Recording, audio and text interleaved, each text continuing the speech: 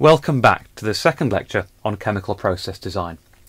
What I would like to do in this part of lecture 2 is introduce you to a handful of reactor design embodiments that are well suited for gas-liquid processes, where either the gas flow dominates the liquid flow or vice versa. All too often, when designing reactor systems for the first time, I have seen students fall into the trap of thinking too narrowly about either plug flow reactors or stirred tank reactors. Whilst these mechanical embodiments can be used in some circumstances for certain single and multi-phase systems, they are by no means the only physical embodiment of systems that may act as a plug flow reactor or a stirred tank reactor at the design and simulation stage. I'd also like to remind you about the importance of reactor hydraulics in two-phase systems, and we're going to do that by taking an excursion into the Peak District one very windy day in October. Let's start by thinking about mass transfer between phases. If you've got a two-phase system, we can think about the mass flux of species from one phase to another being governed by a mass transfer coefficient, the total area of interface through which those species pass, and also a concentration driving force. And so if we increase any one of those three terms, the concentration gradient, the mass transfer coefficient, or the total area, then we can increase the mass transfer rate.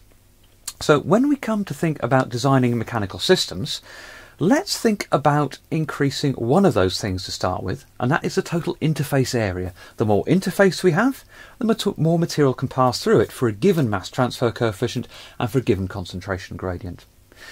So, if we've got a gas-liquid system, how can we do this? Well, here on the whiteboard is one idea for you. If you have liquid being sprayed into a tower at the top, and you have gas coming into a tower at the bottom, rising upwards, then so long as that spray process ensures you've got nice small liquid droplets, for a given volumetric flow rate you might have millions of liquid droplets, hence a very large surface area of gas-liquid interface.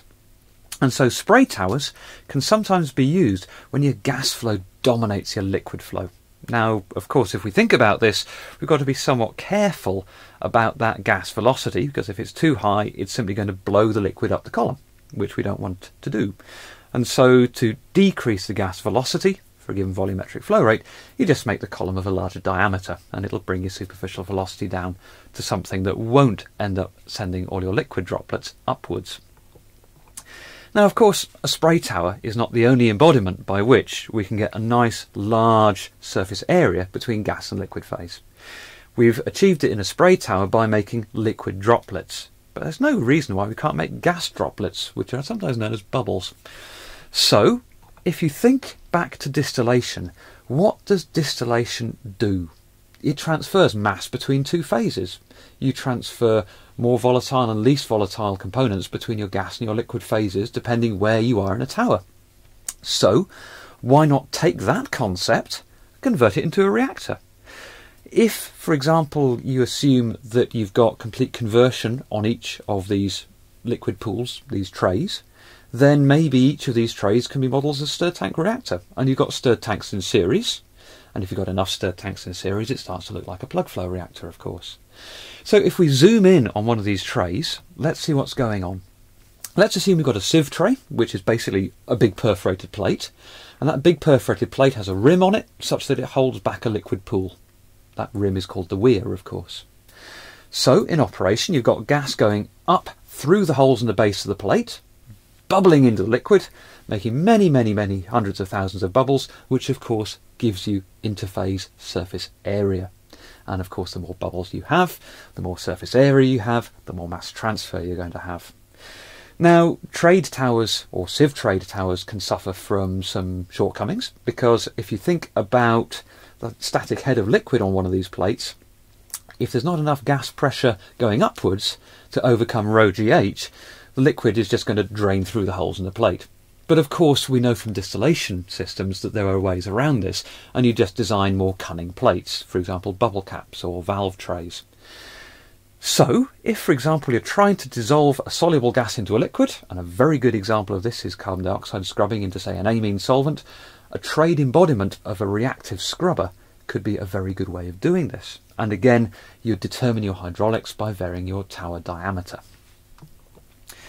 Again, if we think to distillation, we know that it's not just trays that can be used. We can get packed columns, and we're going to be talking about trade columns and packed columns later on in this course as well.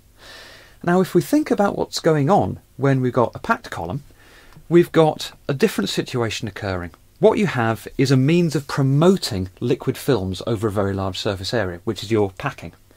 And so you get liquid distributed over the top of your packing, draining down through your packing in almost laminar flow liquid films, very, very thin liquid films with very, very large surface area, and gas flowing upwards through that packing such that it is in contact with that liquid film.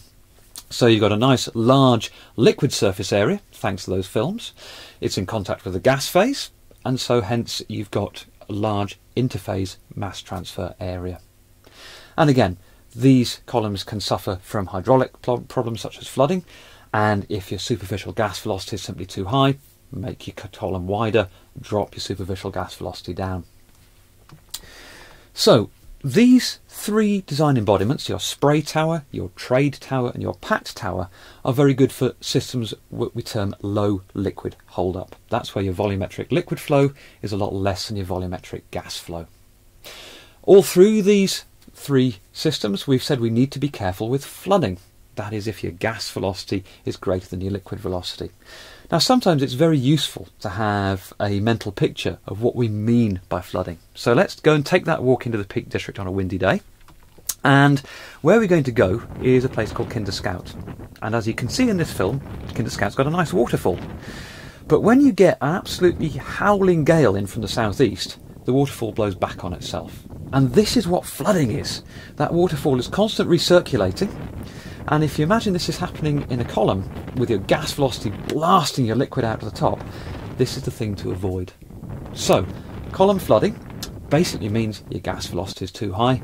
Make your column wider, bring your gas velocity down, allow your liquid droplets to fall, and allow your gas to rise without it blowing the liquid out of the top of the column. Don't create Kinder downfall in your own piece of design work. Let's think about the reverse scenario. Let's think about systems where we have high liquid hold-up, where we've got far greater liquid flow now than we have gas flow. And one simple design embodiment here is to take our spray tower and effectively turn it upside down. Rather than spraying in liquid at the top with a glorified shower head, let's just bubble gas in at the bottom. So here we have a bubble column.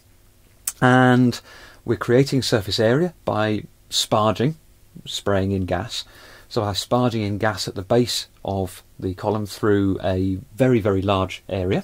And hopefully what we make are many hundreds of thousands of small, tiny bubbles that just rise through the system at a residence time determined by their rise velocity. And hopefully you end up with a large gas liquid surface area, hence a large mass transfer area. Now there's a slight problem, because from a hydraulic standpoint, if you've got lots of bubbles rising as a bubble swarm, sometimes they come into contact with one another and they coalesce and become a slightly bigger bubble. And if too many bubbles coalesce, of course you're losing surface area, which we don't want to do. So from an abstracted point of view, what we'd like to do is introduce bubbles into a column and a means of preventing coalescence. So one way in which we can do that is by making the bubbles flow around a packed system. Try and just keep them segregated. This isn't going to be perfect because bubbles might just accumulate at the stagnation points of the various parts of the packing, and then they just might form hollow gas voids and they might just sit there whilst the liquid flows around it. So again, that may not be appropriate. It depends on your gas flows, it depends on your packing design. But what we might decide to do in the end is introduce a slightly more active system to keep our bubbles apart. And we might introduce some kinds of liquid agitation. And the idea here is if our liquid flow pattern is sufficiently strong, then our gas may not be able to meet each other. So because our gas rise velocities might be low compared to our liquid velocities. Another advantage of systems that have a mechanical means of agitation such as this is that the extension and shear rates in the liquid phase around that agitation system may be strong enough to actually break bubbles up. And so what you might find is that due to this agitation, you're actually increasing your bubble surface area. And that's quite a nice side effect because yet again, that allows you to increase your mass transfer area. On the minus side, however, you've now got a more complex system. And remember what we said at the outset, aim for simplicity. Simplicity is elegant.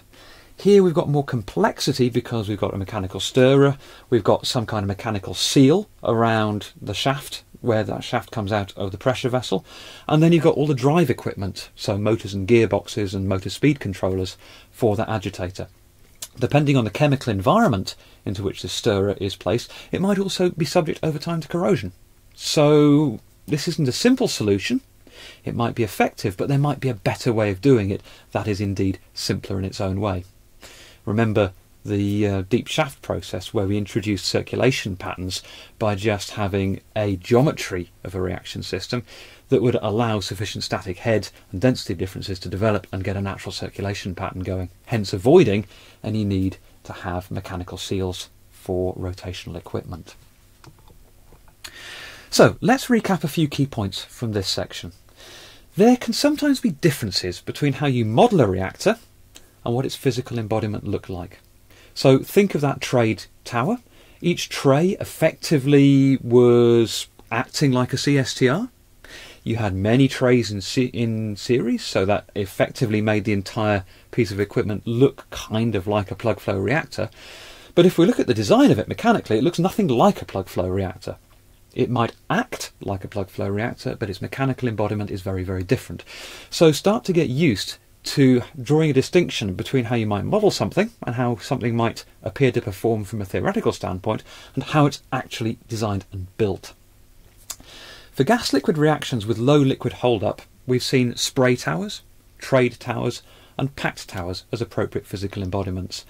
These are by no means the only ways you can do this. This is a non-exhaustive list. These are just design ideas for you to take and then maybe to develop further.